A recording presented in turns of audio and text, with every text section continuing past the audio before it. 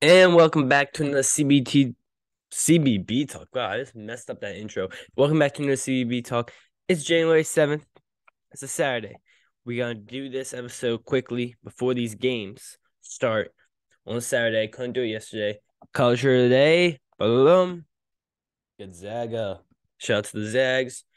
They're just going to keep moving up. They got to keep winning. They could get to that one line by the end of the year. If they only lose like one more game, watch them get to that one line. Anyways, we're going to go over these last couple days and preview Saturday. So we're going to go over these last days quickly because we want to focus on these Saturday and Sunday games this weekend because that's what we're looking forward to. We can look at the past, but we're going to want to look forward to the future more. And sorry about the last episode. I think my audio wasn't using the mic. I didn't even realize that until now. I made sure now this one. Let me make sure again. It's on my USB mic. Okay, so I don't know. For some reason, I was using my computer mic. I thought it would automatically connect to that, but it's not. So I actually got to pay attention about that more. So that's on me for the audio being bad. Let's take a look on Wednesday.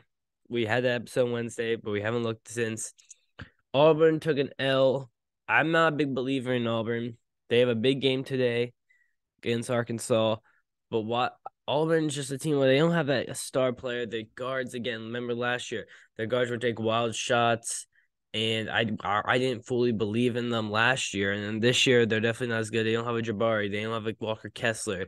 Brume is good. That's a Georgia's sneakily 11-3 though, a little underrated, under the radar team that can compete. Mike White's doing a great job in his first year in Athens. And both Georgia and TCU basketball is doing really good, and then their football is going to be competing for a national championship on Monday, which is very exciting. Move on to a big upset that not a lot of people saw coming, and especially not in this fashion. It was Duke just getting handled at NC State. As a guy who lives again in the triangle area, I know a lot of State fans. I know a lot of Carolina fans. I know some Duke fans as well.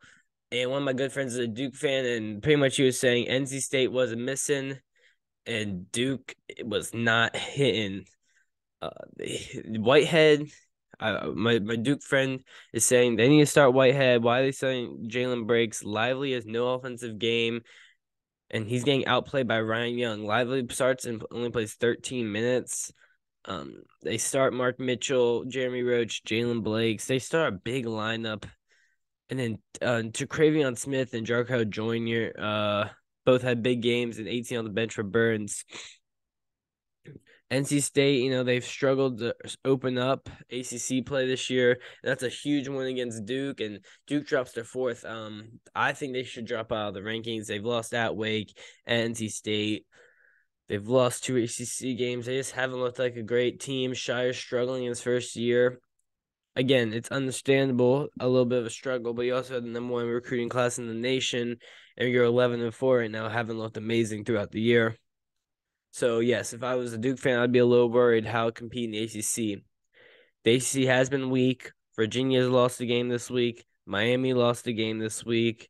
Carolina has lost games already. It's wide open. I think Clemson and Pitt are the only 2 undefeated teams left in the ACC play.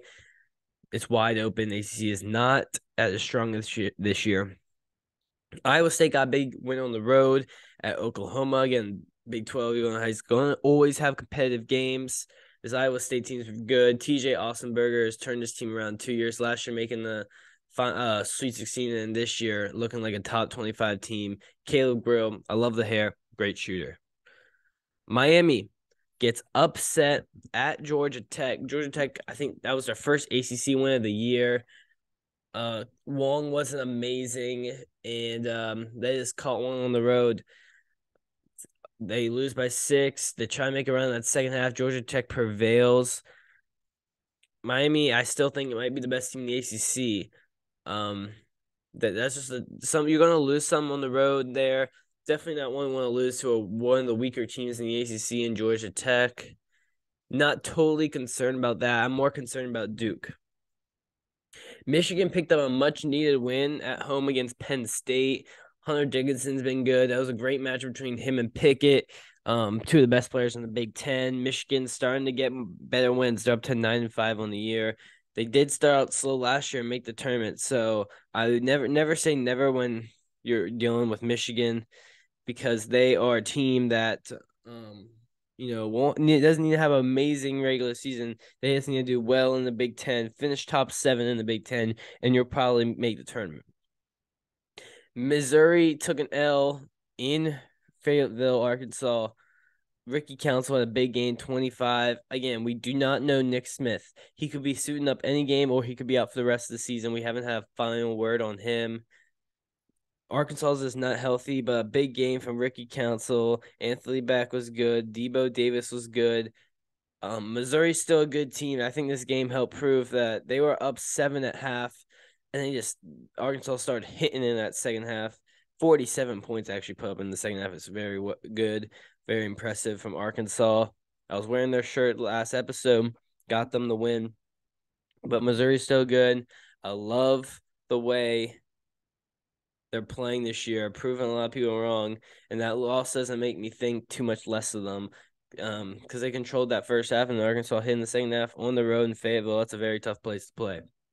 But the biggest, probably not the biggest upset, but one of the bigger results was Providence getting another upset, and UConn losing their second straight after being 14-0 to start out the year. Now they've lost 2 in a row, and Providence hands them another loss. Providence is one of the hottest teams in college basketball. I was saying that last episode, how they won like 7, 8 in a row. Ed Cooley's doing it again. Mr. Cool. Bryce Hopkins, an absolute steal. Mentioned that on the last episode, Al.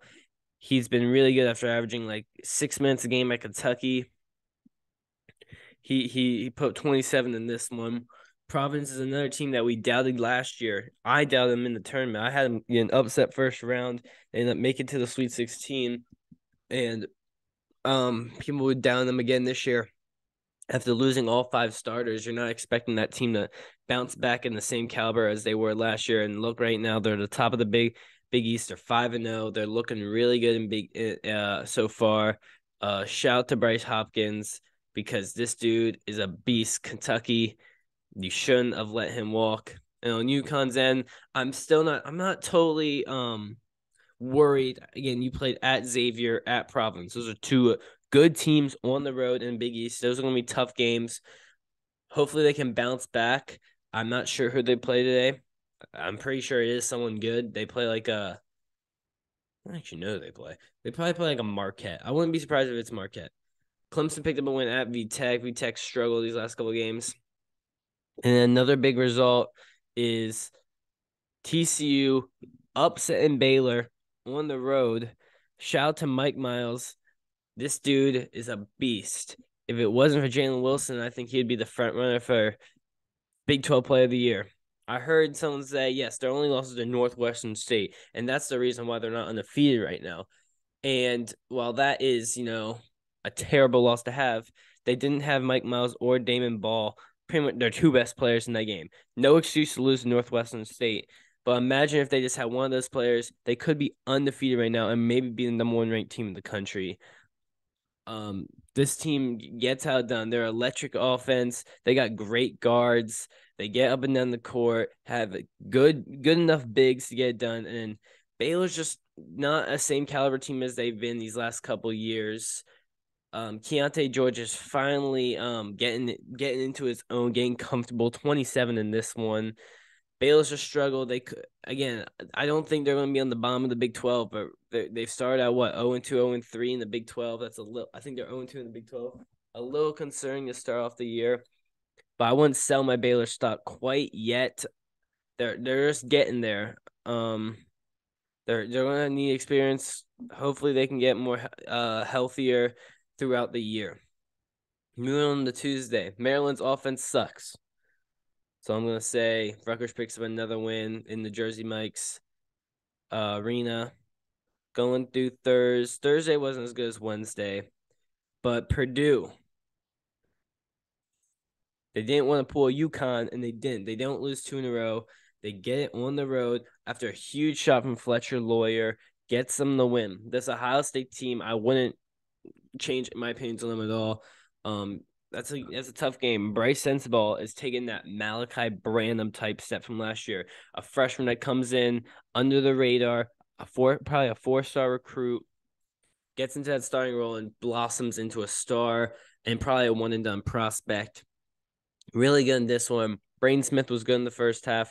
Zach Yee wasn't himself, and I was surprised because Ohio State lacks that size to play against them. But so good for Purdue pulling this one out. I did not see that coming. I thought Ohio State was going to get it done. A big shot from Fletcher Lawyer to give them the lead and end up winning the game. Yeah, Purdue, great win, keeps you in this elite tier and probably the best in the Big Ten. That's a huge win for them. And Ohio State couldn't get it done, but not too worried about them. Really not worried at all. When I talk about that mid-major game, FAU gets another win at home against UAB, the best two teams in Conference USA. 36 from Davis. What a game. Jelly Walker had 21. A great match between those two teams. Shout out to FAU. They're ranked high in the net for a reason. 13-1 this year. And they couldn't make a case if they start winning out and UAB wins the conference tournament. Conference USA has a chance of being a two-bid league, which would be very surprising because that is always a one-bid league. Iowa upsets Indiana on the road. Shout out to Chris Murray with a massive game, raising his draft stock just like his brother did last year. Indiana's just been not amazing this year, a little underwhelming. There's their fourth loss already. Chris Murray had 30. Trace Jackson had 30 as well. Indiana needs more help because right now it's all TJD, and tough loss there for Indiana for sure. Right now, not my list of top 25 teams. UCLA holds on the battle for LA against USC. Jalen Clark hits a big shot to end up winning the game. Hits a big three. They score 16 points in the second half and win. That is insane. Great second half from USC. Just struggles that first half, and they end up losing 60-58. UCLA hangs on, and that's just games where if shots aren't falling, you still get the win. That's very impressive. Shout out to UCLA. Them versus Arizona game. I can't wait for that matchup because those two teams are by far the best. Gonzaga and why am I Gonzaga shirt? They barely hold on to beat San Francisco on the road. They win by 2. They were down 10 at half. Timmy and Bolton both had big games. San Fran was pulled off a big upset. And again, this Gonzaga team, if they can keep winning games, they're going to keep moving up in the rankings, in the polls. But this one's close. Against the San Fran team is not as good as last year. Probably not a tournament team, and only win by 2. Not great. And here's almost won by 3. So a lot of almost upsets. Nothing really yesterday worth even talking about. So we're gonna after this quick break, we're gonna be looking at today, Saturday, and maybe Sunday. I'm not even sure what's Sunday, but we'll look into it. Let's go. So let's go after these Saturday games. I'll give you my picks. I'll go over the real and big notable ones. Starting at 12 o'clock on Fox, it's Creighton at UConn. UConn's up 2 in a row. Creighton's won 3 in a row. These teams are going in opposite directions right now. UConn's -7. I would bet Creighton +7, but I think UConn's going to win this game. They need this one. Kalkbrenner versus Sonogo is going to be the matchup to watch out for. Creighton does match up very well against UConn, so this could be upset alert. Again, Creighton went on a bad losing streak after losing Kalkbrenner for a couple games, but they've got healthy and they're starting to play back to what you expected, what you saw in Maui when Creighton made it to the championship game there. Texas goes on the road at Oklahoma State. Chris Beard was officially fired, which I'm not too surprised about. Again, it wasn't really something I wanted to talk about that much because I thought we all saw that coming, so nothing really too shocking there. Hope Texas can, find their next coach if they keep their current one or if they're going to go out and get someone new. Chris Beard had his dream job and lost it all. That's all I got to say about that. Oklahoma State's +3 at home. They played really well against Kansas last weekend. We'll see how they do today. On CBS, Vanderbilt goes play Missouri. Missouri try to get another win there. Don't want to drop one at home to a bad team. At 1 o'clock on ESPN, you have Kentucky going at Bama. If Kentucky can win this game, this changes my complete thought about them. But if they lose, this is their 5th loss of the year. Not really any outstanding road wins. And Alabama just trying to get another win. They have 2 losses on the year so far. I think Alabama -6 is the play. Coleman Coliseum's a tough place to go play in Tuscaloosa. Give me Bama to win by at least 6. I'm not totally confident in that play, but if I had to pick that game, I would take Bama. I would lay the points. On ESPN, another top 25 matchup against 2 very hot teams in the Big 12. It's Iowa State at TCU.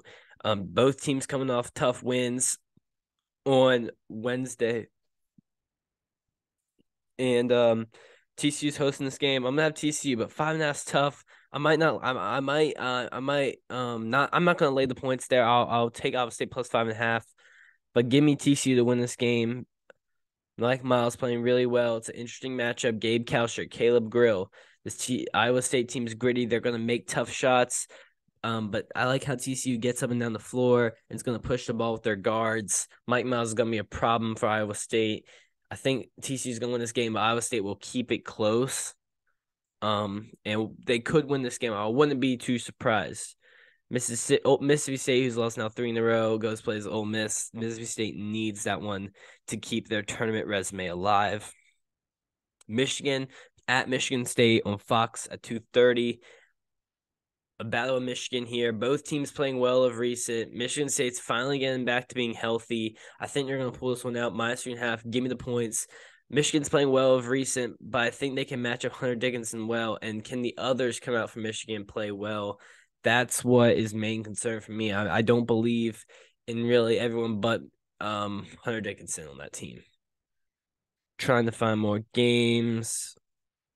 Louisville still only won 2 games. Jeez. The undefeated teams in the ACC square for 4. Clemson, Pitt. Both these teams try to build tournament resumes.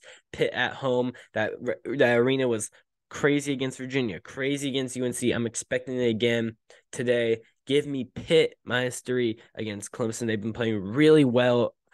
And again, what I saw them come back against Virginia, I think they're playing with fire in them. Jeff Cable's got this team playing well, and I think they'll get that win against Clemson. Both teams playing really well, undefeated in that ACC. Xavier goes on the road at Villanova, and they're actually underdogs. Surprising me, Villanova is 8-7 on the year. Again, they're not healthy. They've been going through it with injuries. Carlton Neptune trying to find his way around this team so far. Who will I go with in this one? This is a really tough one to predict because Xavier had a huge win last weekend. Can they do it again is my question. Give me Xavier to win this game on the road. Villanova needs this one because if you drop to 8-8, you need to go steep uphill. You need to start, accelerating really fast. And if they can get this one, this starts the kick to get to the top of that mountain to get back to where Villanova basketball is used to being at. My Virginia Cavaliers need to pick up a win at home against Syracuse, because if not, that one's gonna hurt. I would really give up all hope on this Virginia team. Kansas goes on the road at West Virginia. Watch out for that one. West Virginia's only +1.5. West Virginia struggled in Big 12 play. I think Kansas will win that one. And then the battle of former associates, coaches, not former coaches, but they coached together. Kansas State, Baylor. This is a tough one. Kansas State's played so well of recent. Baylor hasn't. Kansas State coming off a big win earlier this week against Texas. Had a crazy offensive performance. Keontae Johnson versus Keontae George. The battle of Keontae's. Give me Kansas State +6.5 in this one. That's all I'm going to say. I'm not going to predict a winner. Just give me 6.5 on Kansas State. I would not bet that maybe, but if I'm just going to say +6.5. because I don't know. I can see Baylor just coming out hot and getting that win, but Kansas State is familiar with that Baylor team, and Baylor has not looked good. So I wouldn't be too surprised if Kansas State wins that game. That's not what I wouldn't be shocked. A big one, 8:30 on SEC Network, is Arkansas at Auburn. It's one of the toughest places to play is Auburn. They have one of the best home court advantages. They haven't been good. Auburn's -2.5. I don't think Auburn's better than Arkansas. No way. But you can't win in Auburn. So I'm gonna have Auburn win this game because you just don't win in there. It's one of the best home court advantages in college basketball. I don't think they're a better team, but that home court might just, give them a little push. And UNLV plays New Mexico. New Mexico trying to not drop 2 in a row. UNLV's been good, but they've struggled. They started out 11-0, 10-0 this year. Good and bad on the Mountain West, but I would have New Mexico win that. I'll check if there's any games on Sunday. I'm not even totally sure. Big NFL week today. There's 2 games today. You have Iowa, Rutgers. There's always some Big Ten games on Sundays. You got 3 Big Ten games. It looks like maybe more.